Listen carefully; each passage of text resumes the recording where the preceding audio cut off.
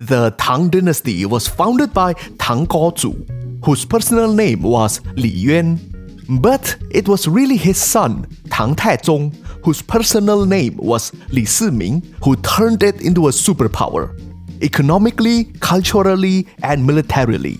Thus, he was traditionally known as the greatest emperor in Chinese history. And in this episode, we will look at how he did it. Li Shimin came into power at a very desperate time in 626. Just as the Eastern Turkic Khaganate was attacking, his brothers plotted to kill him and seize their father's throne. So he launched a tragic counter-coup that resulted in him killing them and seizing the throne for himself. Capitalizing on the ensuing chaos, the Turks were able to penetrate deep into Tang territory, and within a few days of Li Shimin's reign, they are already knocking at the gates of the capital, Chang'an. Uh-oh, looks like his reign is going to be a short one. But nah, Li Shimin wasn't a quitter. He was a prodigious general with legendary track records, so he met them on the field. With banners streaming and armor glistening under the sun, he led his imperial army from the front. Then, without the protection of any guards, he rode up to the Turks' leader, Ilik Khan. He looked at him with disdain for breaching their existing treaty, and then he renegotiated the peace treaty. Li Shimin had to put up a strong front. If he showed any weakness, then they would bury him.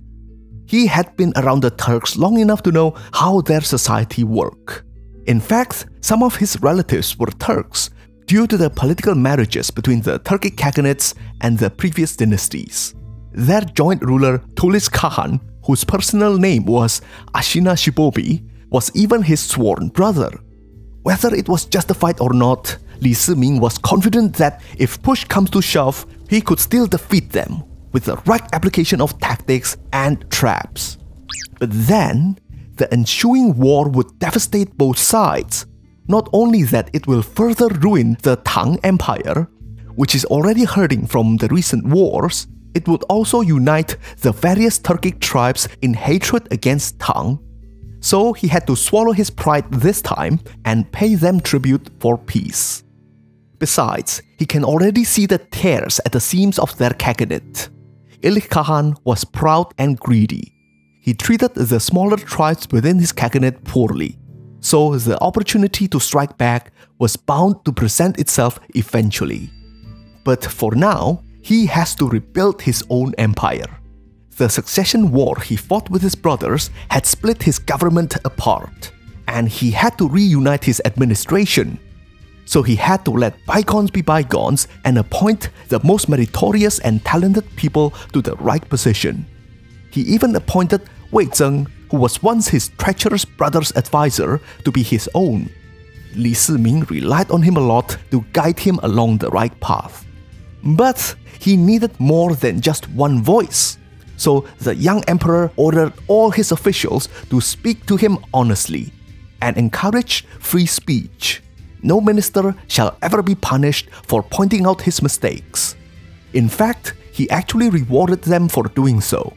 Despite him wanting to recruit more soldiers to bolster his defenses against the Turks, he followed their advice to focus on working on their domestic affairs first. Thus, the warrior prince learned to be a statesman. His reign was called the Zhengguan era, which can be translated literally as correct observation, and it became the subject of study for future emperors. It was actually quite lucky for him to have focused on domestic affairs first. There was a series of natural calamities such as droughts and unseasonal snow, so he was able to provide relief to his people and came through with minimal harm. As for the Turks, they were caught unprepared by these calamities, as the Ilik Khan was too preoccupied trying to extract taxes from the various tribes under him. The Eastern Turkic Khaganate operated in a similar fashion to other historical nomadic empires, such as the Xiongnu. Their empire is led by the royal family, Ashina, and was made up of smaller groups within larger groups. The Tile Confederacy, for example, is a group within the Khaganate. But the confederacy itself is made up of a leading tribe, Chile, and smaller tribes such as the Xue Uyghurs, and so on. Feeling dissatisfied with the Illich Khan, the tribes started to split apart and abandoned him. Frustrated by the insubordination and his loosening grip to power, the Illich Khan started to persecute those tribes and sent Tuli Khan to do the job. Unfortunately, Tuli was defeated by them, and he himself was punished by Illich. So he decided to rebel too and requested his sworn brother for help.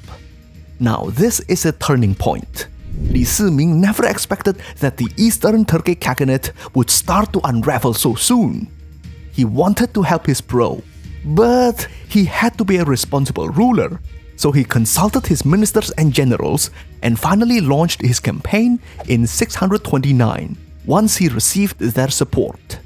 Through the years, the smaller tribes that had left the Eastern Turkic Khaganate, such as the Xue and the Khitans, had defected to Tang and sought its patronage.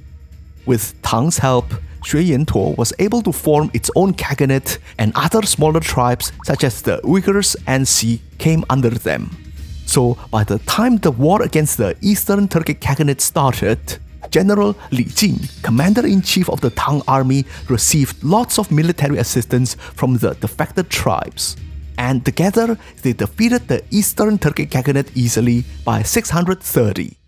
In the aftermath, the members of the Turkic tribes nominated Li Siming to be their new ruler, the Khan of Heaven, Tian Ke Han, which is the Chinese translation of Dengri Khan. Dengriism is the majority religion of the ancient Turks and other tribes in the area. It is often translated as Tian in Chinese. And this is the beginning of the Cosmopolitan Tang Empire. Li Siming considered himself to be as much a Chinese emperor as he was the Khan of the Turkic tribes. He even boasted that he was the first Chinese emperor who treated the nomadic tribes equally as subjects instead of their inferior. As sign of goodwill, he even kept the Illich Khan alive and gave him a governor's position. In a few generations, the streets of Chang'an would be bustling with Turkic soldiers, Persian generals, Korean officials, Indian teachers, and Japanese delegates. All of this was made possible by a combination of excellent domestic and military policies. In the following years, the Tang Empire grew more powerful and was able to effectively defend against other threats such as the Tuyuhun and the Tibetan Empire. But the teething troubles of a cosmopolitan empire soon manifested in 639 in the form of an assassination attempt on Li Siming by some of the dissatisfied members of the Eastern Turkic Khaganate royal family, the Ashina. Luckily, the plot failed. To prevent more of this kind of incident from happening, Li Siming recreated the Eastern Turkic Khaganate and sent the Ashina and their subjects back to their land. But by then, the Xue, their former vassal turned enemy, had also formed their own Khaganate and became more powerful. So Li Siming had to promise protection to both sides to fulfill his role as the Dengri Khan. The Tang Dynasty could have actually become a lot more culturally Turkic, because Li Siming's first crown prince, Li Chengqian, was a Turkophile. He preferred to dress and speak like the Turks, and that wasn't considered an issue by his dad. His downfall, however, started when it was discovered that he had sexual relationship with a young boy. The Tang Dynasty is famous for being socially liberal, but I guess that was too much even for Li Siming. Apparently, it was his obese brother Li Tai who snitched on him. He was after the crown prince position himself. Thus, the ensuing rivalry for the throne between a Turkophile with a lame leg and a fat scholar who was too heavy to walk must have been quite a sight to behold. And as you would expect, it ended poorly for both of them, as Li Chengqian, pressured by his brother's plot, decided to organize a coup. But his two-bit plot was eventually discovered, and he was deposed. Believing that Li Tai was also to blame for this plot, Li Siming disqualified him from the crown prince position too. Eventually, the position was given to his ninth son, Li Zi. But of course, there are always more than one side to every story. Their affinity towards the Turks could be interpreted differently. The Orkhon inscription was erected around 100 years after Li Siming died, after the Second Turkic Khaganate declared independence from Tang. It depicted the Chinese to be a corrupting influence who drew away their people with rich gifts and ingratiating words. Only the good and stout people like them could resist their cunning. Li Siming died of dysentery in 649 and received the posthumous name Tang Taizong.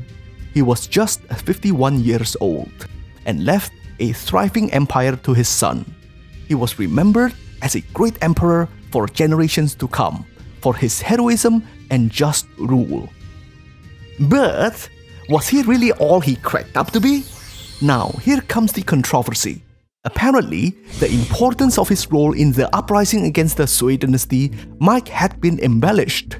The court journal of an official who worked under his father, Wen Daya, presented a different account to the official histories of Tang Dynasty. In that book, the initiative for rebellion against the Sui dynasty was mostly attributed to his father, and some of Li Siming's successes was actually credited to his eldest brother Li Jiancheng instead. Li Siming was also known to have interfered in the writing of court history. Generally, emperors were not allowed to look at their own history as they are being recorded. However, he insisted to look at them so that he could learn from his past mistakes. And he just sometimes need to sort a few things straight for historical accuracy. Well, alright, he might not be the Sage King Superman he wanted to portray himself to be, but still, it is hard to deny the fact that the dynasty prospered under him and its military dominance. The Tang Dynasty hardly ever lost a major engagement, except for that one occasion when Tang Taizong himself was humiliatingly defeated when he attacked Goguryeo Korea in 644. On the next episode, we will look at the Siege of Ansi, the lone fortress that withstood the might of Tang Taizong and the powerful army of Tang Dynasty. So subscribe to the channel if you don't want to miss it. If you would like to participate in the discussion and vote on future topics, then be a bro and join us on Patreon. You can also help the channel by liking, sharing and commenting, because it boosts the algorithm. Until next time, stay cool my bros.